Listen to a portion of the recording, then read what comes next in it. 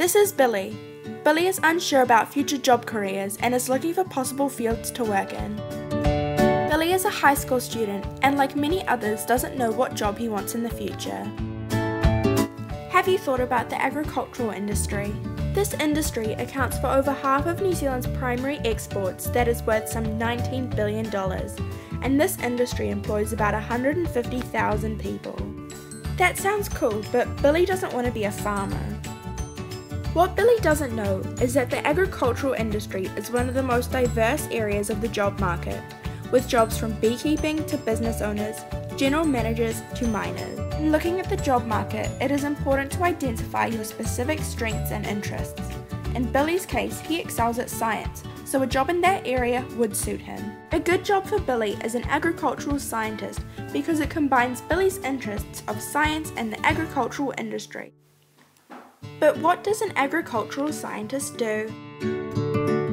An agricultural scientist could work in areas such as plant breeding and genetics, farming sciences, animal genetics, soil science, molecular biology, statistics, water quality, and biometrics, to name a few.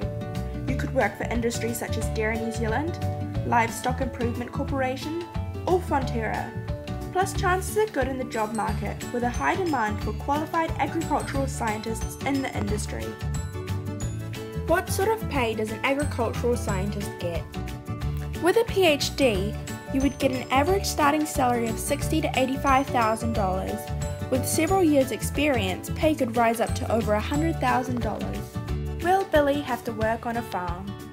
Normally they work in offices, laboratories and glasshouses, but they may need to attend the farm occasionally for samples.